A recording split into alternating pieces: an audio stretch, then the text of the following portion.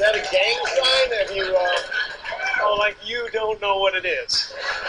You don't know what that is. I have no idea. You don't know. Jimmy Fallon doesn't know. David Letterman doesn't know. We don't know. All the comics and show business don't know what this is. Right? Yeah. What is it? Come on, Jimmy. Seriously, the time is up. People are hip to this kind of stuff. I'm here tonight to blow the lid off it, to be the whistleblower. I'm sick and tired of the secrets and the lies.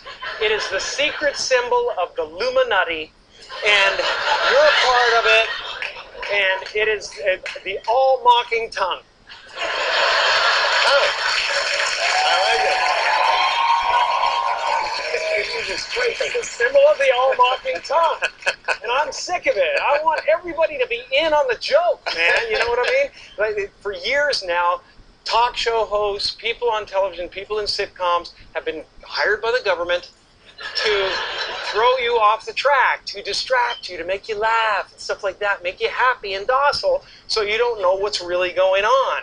You know, and they get out there in the woods in a circle naked and they decide these things. And, you know, and you know, look at him trying to cover it up. It's hilarious, hilarious. And, you know, and I'm sick of, hold on a second.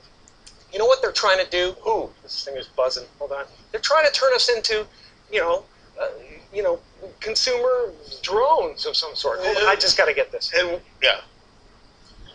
Yeah, listen, I'm in the middle of blowing the lid off some...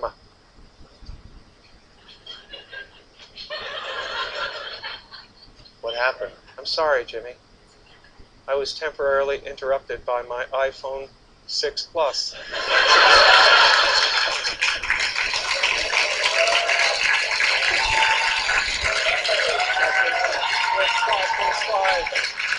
That's a big one, huh? 5.5 heads-up HD display.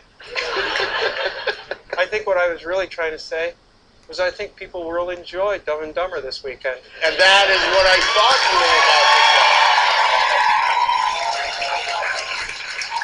We should all go to the theater. We should all go to the theater tomorrow and see it. Because we could use a good laugh. Ha ha ha ha ha.